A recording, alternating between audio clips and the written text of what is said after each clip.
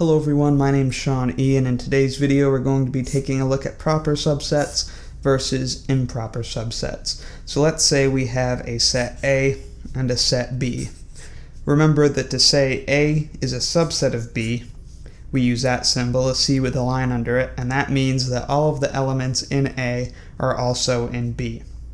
However, when we use this symbol, this means that A may also be equal to B. If that were the case, then we would say that A is an improper subset of B. Now, to say that A is a proper subset of B, we would use this symbol here.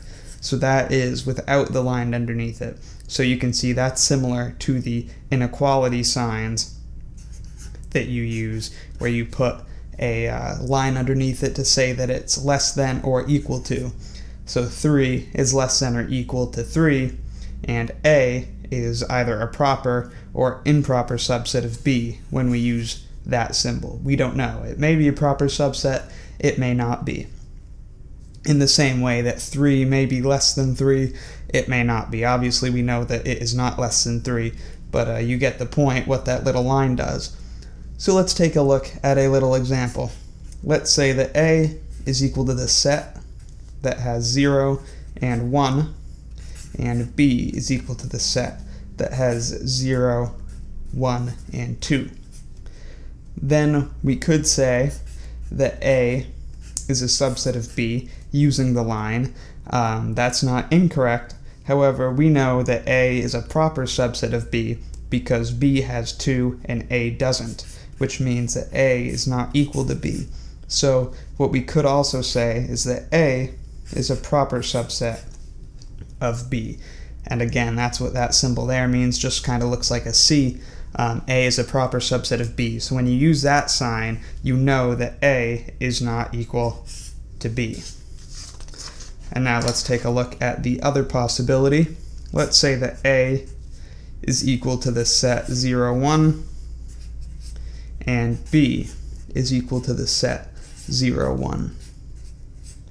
Now we can still say that A is a subset of B because all of the elements in A are in B because, of course, they are equal. So in the same way, you could say that B is a subset of B. Every set is a subset of itself. It's an improper subset of itself, but it is a subset nonetheless, because to be a subset, you just have to have all of your elements have to be in another set.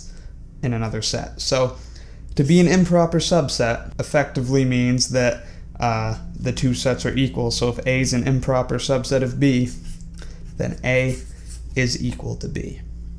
Hope that helped explain improper, that improper subset versus proper. And it's important to recognize that this means improper or proper, and this means proper. This doesn't explicitly mean improper. Of course, if you wanted to say that, you could just say equals.